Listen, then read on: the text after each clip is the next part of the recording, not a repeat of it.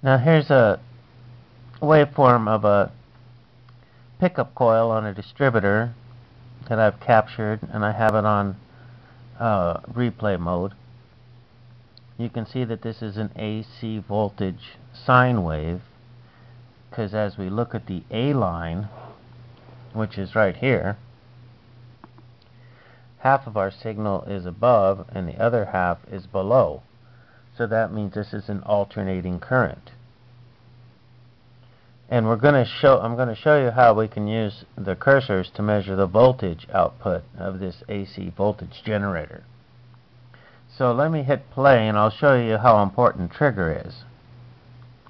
So I'll hit play, and at the beginning of this I had moved the cursor out of the waveform just so you could see what that pattern will change to. There it's out, and then it comes back in. So sort of knowing what kind of a pattern you're going to be looking at helps you to decide exactly where you want to set that trigger so you can get a nice, smooth, even pattern. Like I said, if the trigger isn't in the right spot, the machine will never know where you want to start this pattern. So we'll just stop it right. Oops, we'll wait until we get a nice pattern here.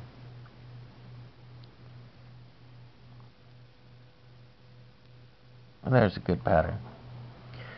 So we'll clear the menu, and then we'll set the cursors up, and we'll be able to measure the amplitude of this. So let's move this to highlight the bottom cursor,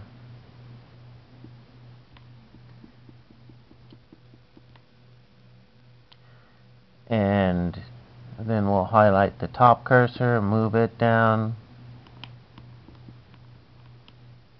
So we see we have about 6.32 volts, which is AC voltage. But if we put our digital meter on here, we'd only read half of it, because the DC meter, the digital multimeter, is going to divide it in half. So I'm going to oh, and that also holds true for Hall effects. If it's a 5-volt reference being turned on and off, a true RMS meter will display that at 2.5 volts. So if you want to do a quick and dirty on a Hall effect and you're getting 2.5 volts on it, it should be a pretty good sensor, but it's always nice to see the pattern with a DSO. So I'm going to put this down here, and that's about what a digital meter is going to say when you have it on there. But it's nice to be able to see this pattern. I've had these before to where they'd have glitches in them, and they'd have a pattern that goes like this for a long time, and then they'd stumble.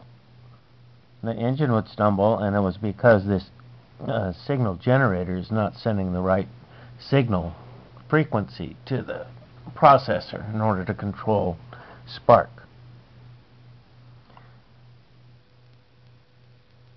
So that's it for now. We'll have some more videos later.